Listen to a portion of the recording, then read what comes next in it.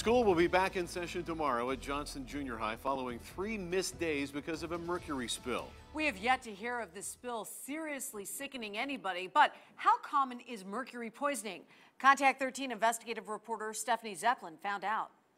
A doctor here at UMC tells us liquid mercury, like what kids are telling us they found at school, is a less dangerous form. Dr. J.D. McCord says elemental mercury, like the liquid found in thermometers, is less dangerous than other kinds. And how dangerous the substance is depends on the exact chemical.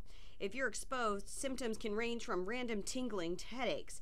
But Dr. McCord says mercury poisoning here is very rare. Offhand, I don't know of anyone who's seen a mercury toxicity here.